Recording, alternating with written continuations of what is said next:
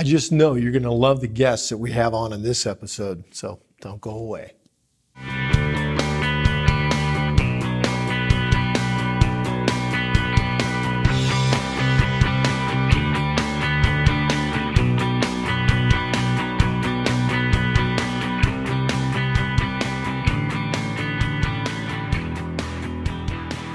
Welcome to another episode of The Interview.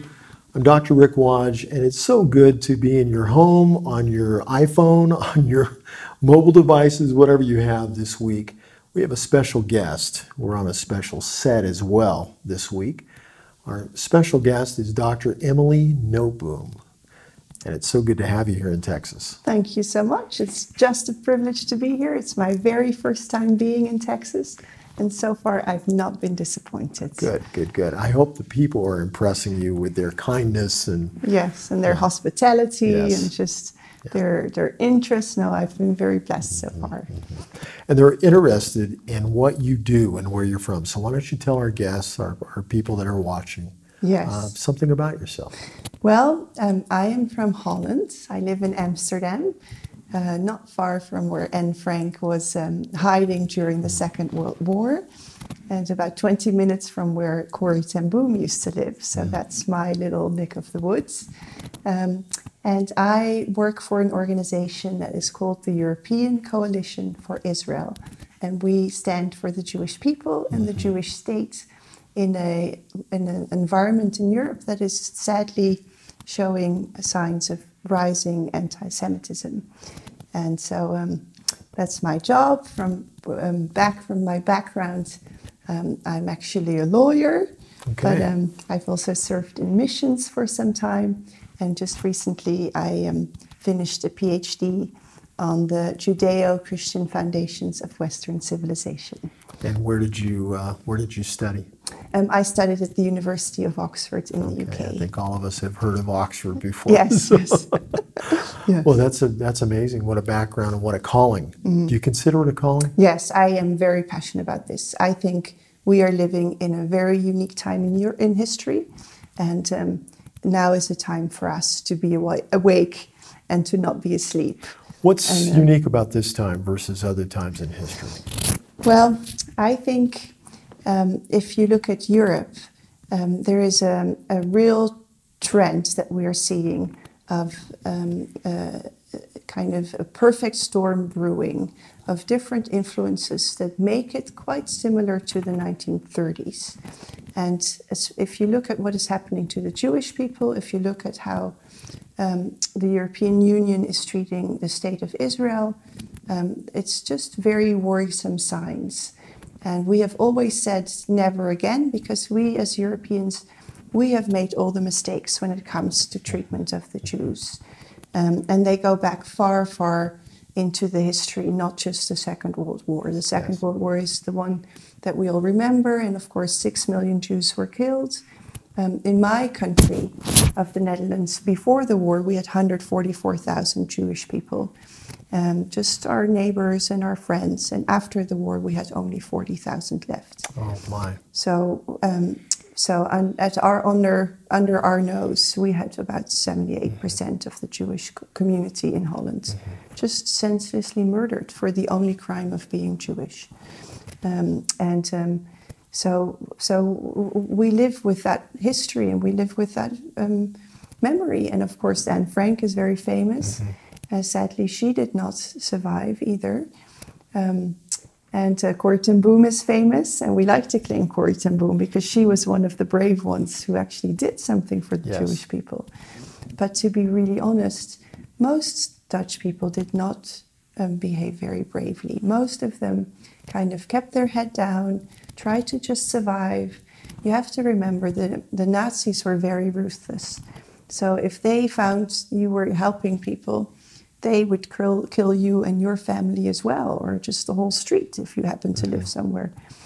They wouldn't really care if it was just or not. It's, you know, there was a cost to being brave, and there was a cost to being doing what was right. And to my shame, lots of Dutch people just try to survive and just let the Jews fend for themselves. Some were collaborators. Some actually betrayed Jewish people. We know, of course, the story of Noteboom. She was betrayed. And then most were kind of indifferent and kept their head down. And then some were really brave, like Noteboom and some other people. And actually, for me as a little girl, I've often wondered, you know, if I had been alive at that time, would I have been one of the brave ones? Would I have been someone who would have done what was right? And it's very easy for us to say, oh, of course, we would have been a good one. But war is very complicated, and war is hard. And it's scary. And if they will torture you and do all kinds of scary things to you, if they catch you, I mean, it takes a lot of courage to then do something. And willingness to lay down your life. Yeah, and you have to be willing to look in the face that this may not have a happy ending for you. And so I always wondered, you know, it's hard to say, but would I have been a brave one? I don't think I would have been a collaborator, but would I have been some of the, you know, the more normal ones to just look away and kind of hope they didn't see you and didn't catch you? Or would I have been one of the brave ones? But with the situation in Europe changing slowly but gradually, my old question of would I have been a brave one is now starting to become, am I a brave one? Because we are seeing similar situations that we were seeing in the 1930s. And so for European believers, it's no longer, you know, what would I have done? That's no longer an issue. That's in the past. We cannot change the past. Yes. But the question is, what are we doing today? And there is work for Christians to be doing. And this is where my passion comes in. I can see that. And you are being one of the brave ones because you are standing up for Israel right now. Well, at the moment, yes. What do you think some of the ingredients are that are making this time in 2019, we're dating the program, to a time very similar in the 1930s? Yeah, I know. It sounds a bit funny, doesn't it? It's like, aren't you a bit alarmist? The thing is, you have to look at the bigger picture. You cannot just look at small incidents. Because what we are seeing in Europe is that Europe, of course, you have to remember, just like you cannot really say the United States as one block, because Texas is going to have different issues than, for instance, Wyoming or California. Sure. It's the same with Europe. Europe is very diverse, and Europe has a different, depending on the countries, you have a different history, you have a different influence, you have different religious influences.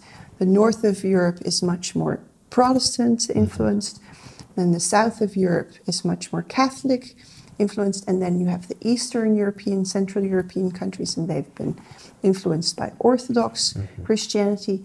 And then, of course, you have different histories because the West, after the Second World War, the West was liberated by the Allied forces, American, English, and Canadian.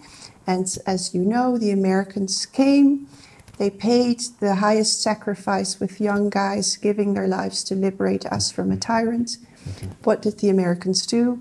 They took some land to bury their dead, and that's it. They left. And actually, American people, in amazing generosity, poured millions and millions of dollars into the rebuilding of Europe through the Marshall Plan. So that is my Western European history. Holland is in Western Europe. So I have been the recipient of all this generosity and American influence. And I've grown up in a free Western country. Whereas if you go, for instance, to a country like Poland, after the Second World, at the end of the Second World War, was liberated by the Russians. But unlike the Americans, the Russians stayed, and they imposed communism to the Poles. So the Poles went from being overrun by the Nazis to being overrun by the Russians. And so their history has become, influenced by this, and their mentality is influenced by this. And so even though now, of course, the wall has fallen and the Russians are no longer in Poland and they have their sovereignty back and they are growing as free societies and they're part of the European Union project, which also means that there is a leveling out and an influence from the west to the east and the east to the west. Yes. The DNA of the culture is very different. So you have to remember when you talk about Europe, it's not monolithic. Sure. It's very different. And then, of course, you have Germany, which has its own history and its own background. So just to give you an idea that it's different, which also means that the experience of Jewish people in Europe is going to be different depending on where in Europe you are. And there's three main influences that I see. One is the influence of Islamic background immigrants that have come into these countries, and especially with the Syrian civil war, where under Germany's leadership, over 1 million Syrian and also people from Afghanistan and Iraq and Iran and also from other parts of the world have come into Europe. And they bring a mindset and they bring a culture and they bring habits, which is normal. People bring what they're used to with them into the country. And this mindset has been influenced by Islam. And Islam, of course, has an indoctrination of hatred against Jews, which it's a bit funny because in a lot of these countries there's very few Jewish people left because they've all fled because of the persecution. But there's kind of an indoctrination that says Jews are to be hated. So this hatred then is imported into the Western European countries. And in Western European countries, we see a marked rise in violent attacks. And that means, and they come 90%, and it's perhaps sad to admit this, but it's true, 90% is Islamic fueled. So it's Islamic background, Muslim background immigrants who are perpetrating these crimes against the Jewish people, not the native Western European people. So it means that in Western Europe, Jewish schools, Jewish synagogues, but even, and this is just mind-boggling, even war memorials need police protection. Wow. So, for instance, in my country, I was saying 104,000 people have been murdered over the war. Of course, we have memorials for this. We have remembrance places where we don't want to forget. We want to remember our neighbors who have been slaughtered.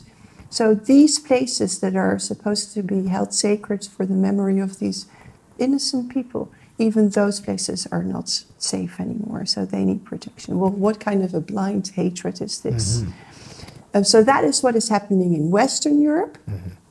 But then Eastern Europe, there's less immigrants from Muslim countries in Eastern Europe, partly because, they've been ruled by Ottoman Empire and they have experience of what it means to be overruled by Muslim influence, and they don't want it again.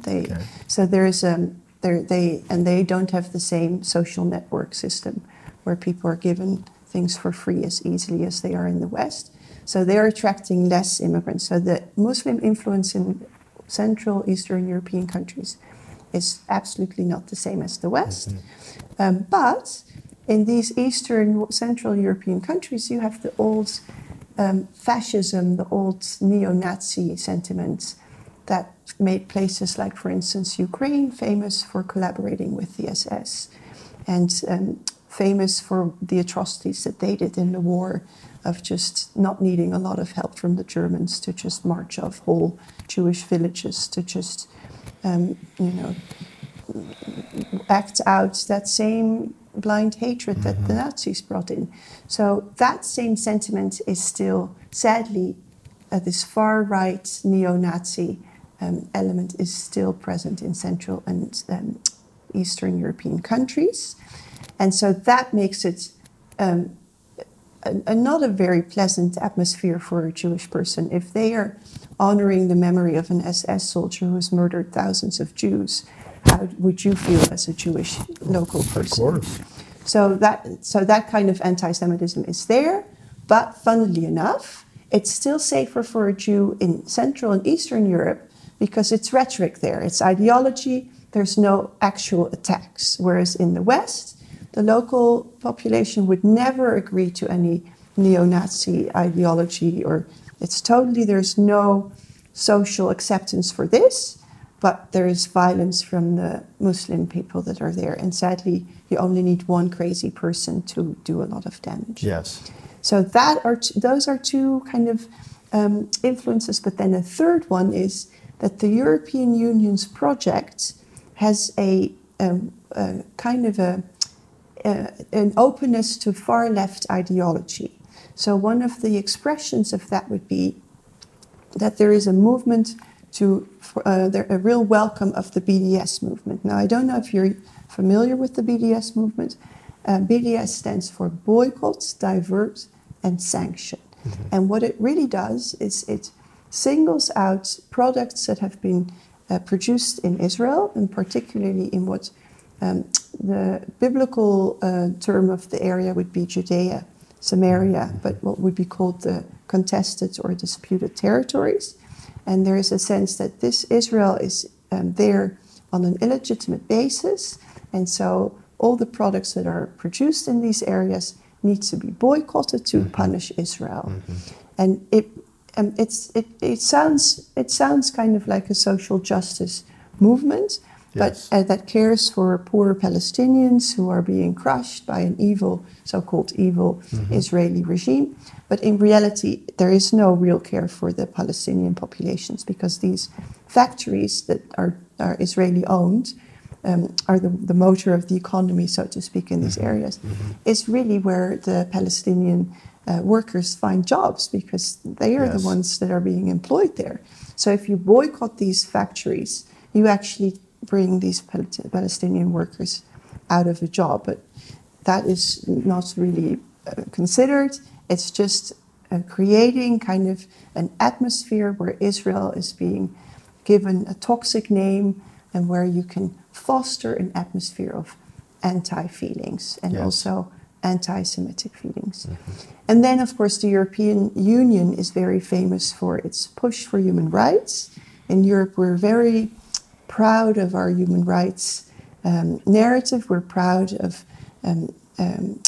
that's part of our sense of contribution to Western civilization. But these human rights are good. We're happy to celebrate the right to life and the right to all kinds of things that, as in a civilized society, you would wish for all your citizens to have. But these rights can also, if they are divorced from a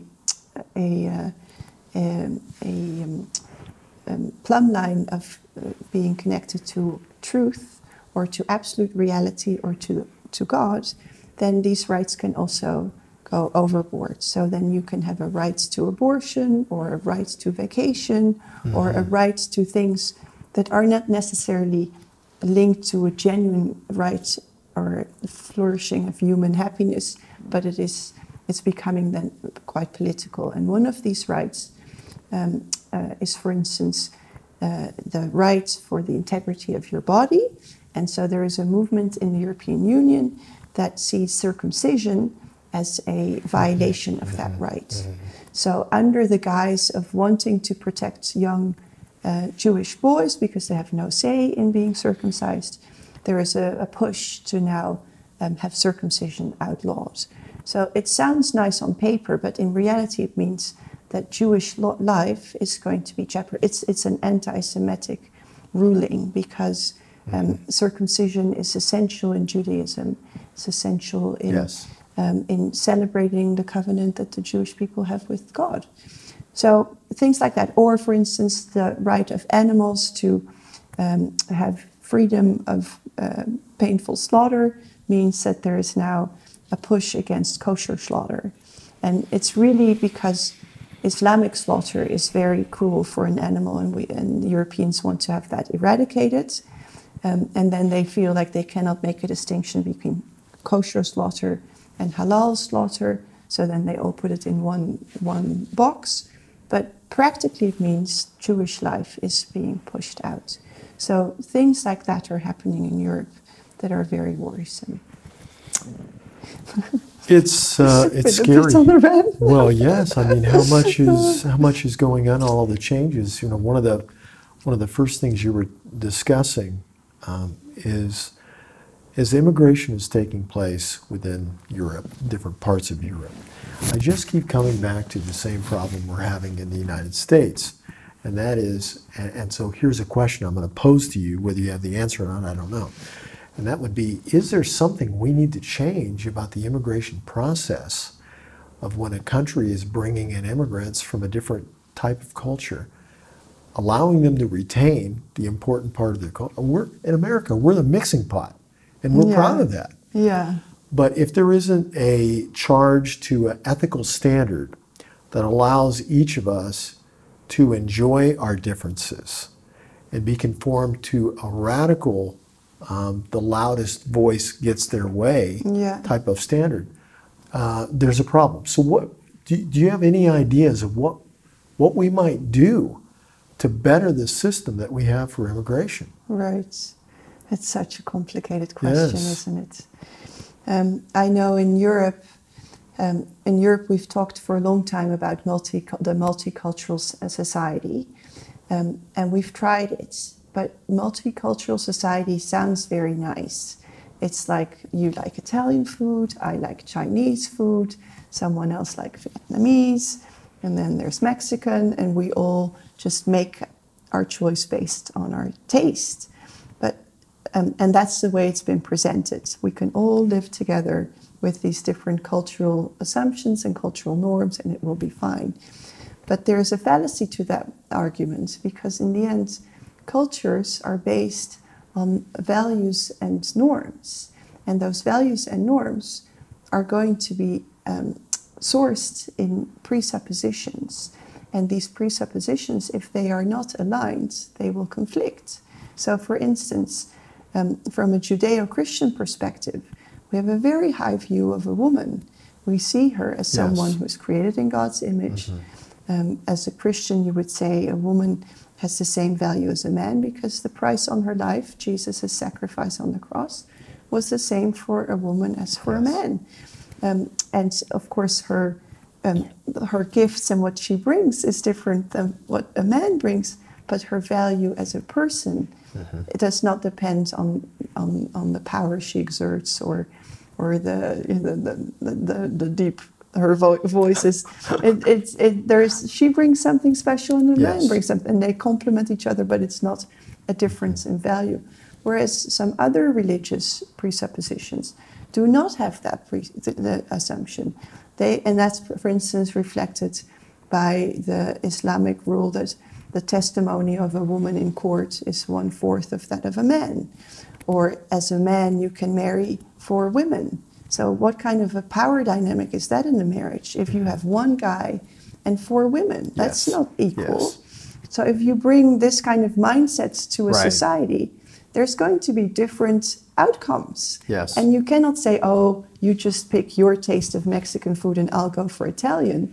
No, these are core essential values that you have to battle out. And Europe has been founded on a Judeo-Christian foundation. That's and that's also what links us with America, and that's also what links us to Israel, because we have similar values. But if you then bring in other values that are in conflict with this, you cannot pretend there's not going to come a clash. And for instance, for me, the biggest example is, for instance, female mutilation or female circumcision. That is an abuse of a woman's body. That is ridiculous. You cannot just say, oh, I have no opinion because you used to do this in your culture. It's totally fine to continue doing this. If you come to my lands where we pride ourselves to giving free or the same level of respect to a woman as to a man, then that is not acceptable behavior. And so then it is right for our societies to stand up for these girls who are being traumatized for life. Agreed. But it takes a certain backbone, and it takes a lot of courage to say, these values are better than these values, because in the end, that's what you're saying. And I think in Europe, we have shied away from being upfront about this. I think Americans, as an outsider looking in, I think Americans have been more vocal in saying these are our values and this is how we do it. Whereas in Europe, we've been much more kind of wishy-washy. But it has also created kind of this momentum where now we have a very strong voice that just says, well, we want it differently. and the local people don't have the ammunition to actually say, actually, this is not how we run our country. So that is one of the main similarities between what's taking place today and what began to take place in the 30s, which led to a horror for the Jewish people and for those who didn't fit the mold of Nazi Germany. Mm-hmm. We only have a few minutes left. There's so much we could talk about. What would you like to finish with? What would you like to get across? And please tell people how they can help support what you're doing. Yeah, so we've talked a lot now about the problem, and we haven't really talked so much about the solution. But there is a solution. There are a band of Christian people who are standing up for the Jewish state and for the Jewish people in Europe. And our organization is called the European Coalition for Israel. You can look us up on the web, www.ec4i.org, and it will be on the screen as well. And we talk to decision makers at the European parliaments to bring the situation of the Jewish people to their attention and to also give them an opportunity to learn more so that they can make righteous decisions and help the situation improve. Thank you. We have a responsibility. We do. You feel it passionately in your life. I feel the same in my own life. We're indebted to the Jewish people for so much in our own cultures and our standards of morality, Judeo-Christian understanding of how to do life. Yeah. And so we owe them a lot, and standing up for them is the least we can do. Yeah. Dr. Emilie Noteboom, thank you so much for being on the show this week. It's been a pleasure. And may God bless all that you're doing. Thank you. Okay. Thank you so much for being with us this week. And as always, we pray the best for you, that you stand firm with what you know is right, so that we can all work together and we can change the world for a better place to live as we wait for the Messiah to come. And we thank you so much. We'll see you next time. Shalom, shalom.